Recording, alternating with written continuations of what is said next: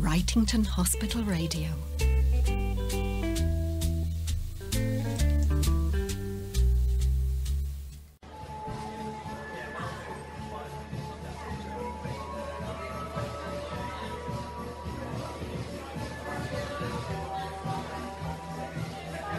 I'm Veronika Stevens. I'm here at St Wilfrid's Parish Hall in Standish. It's a Christmas festival. With me is Janet Pennington. We've got WWL Choir about to sing for us, and we're going to have some buckets, so hopefully the population of Standish will be feeling very generous. We've also got here Shirley. What is your job at WWL NHS? I'm the head of financial services. This is a treat. Are you singing, Shirley? No, definitely not. I can send everyone away with my singing voice. Good afternoon, everybody. We are three combined choirs today. It is the Buckley Theatre School Choir, it is St Mary's High School Chamber Choir, and the Three Wishes Hospital Choir from Wigan Hospital. You may notice that there are some charity buckets over there. Today we are collecting money for the Three Wishes Hospital charity, so please give generously if you can. I hope you enjoy our performance. Thank you very much.